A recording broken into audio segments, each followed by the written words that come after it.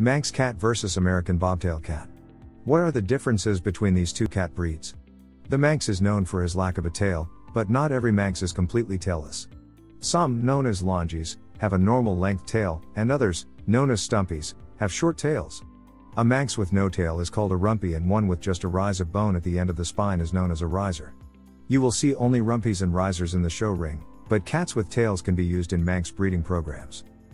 A Manx has other distinguishing characteristics as well, including a round head with large round eyes, a stout, powerful body with a broad chest, short back and broad, round rear end, short front legs, and long hind legs with muscular thighs.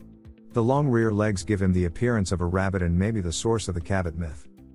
With his short tail, tufted ears and toes, and powerful body, the American bobtail has a distinctively wild look, similar to that of a bobcat, but he's a domestic cat through and through. He ranges in size from medium to large and matures slowly, taking up to 3 years to reach his full size. Since this breed is distinguished by his short tail, it's as good a place as any to begin a description of his looks.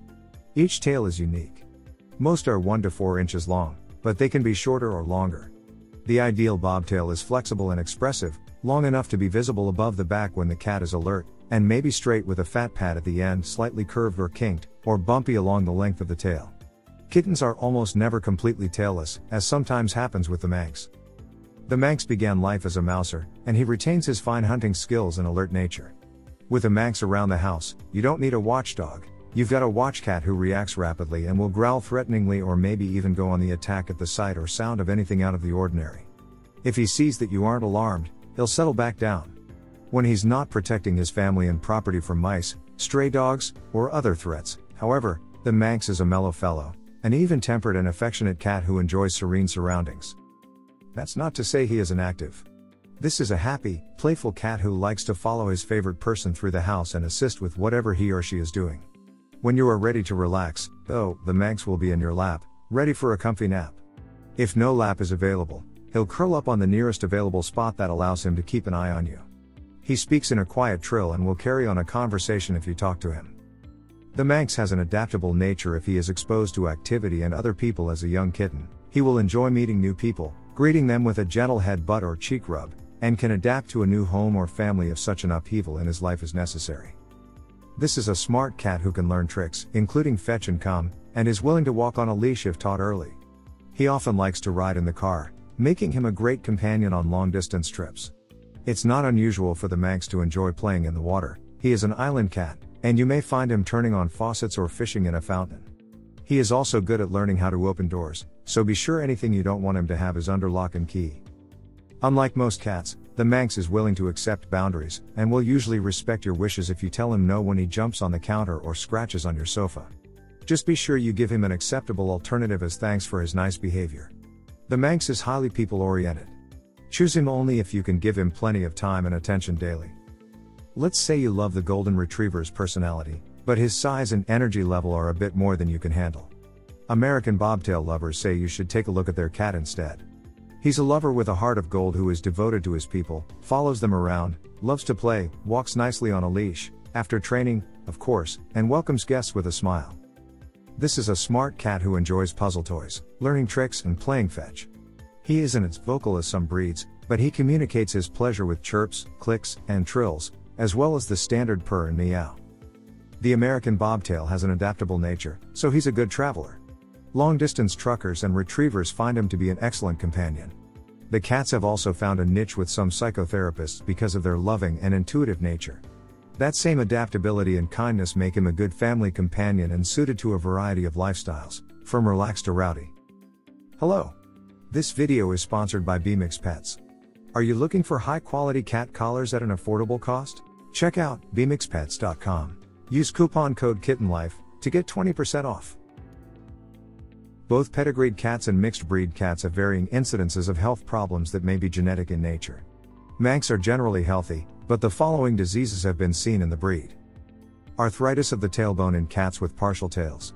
Corneal dystrophy, cloudiness that begins to develop when a kitten is approximately 4 months old. Manx syndrome, a collection of birth defects that may include a spine that is too short, urinary tract defects, and problems with the bowels and digestion. The condition affects approximately 20% of Manx cats, most often rumpies, and usually shows up by the time a kitten is 4 months old, A good reason to wait until that age before bringing a Manx kitten home. Bobtails are prone to hip dysplasia, a hereditary disease that has the potential to cause crippling, lameness, and arthritis of the hip joints. Although generally healthy cats, some bobtail cats are born without tails. Bobtail cats without tails are known as rumpies. The soft, short coat of the Manx is easily cared for with weekly brushing or combing to remove dead hair and distribute skin oil. Check the rear end closely to make sure feces aren't clinging to the fur surrounding the anus, and clean it if necessary to prevent the cat from smearing poop on carpets or furniture. The American bobtail's coat doesn't usually mat or tangle as long as you comb or brush it a couple of times a week. You may notice that the cat sheds more in the spring and fall, so it can be a good idea to groom him more frequently during those times. A bath is rarely necessary. Brush the teeth to prevent periodontal disease. Daily dental hygiene is best, but weekly brushing is better than nothing. Trim the nails every couple of weeks. Wipe the corners of the eyes with a soft, damp cloth to remove any discharge.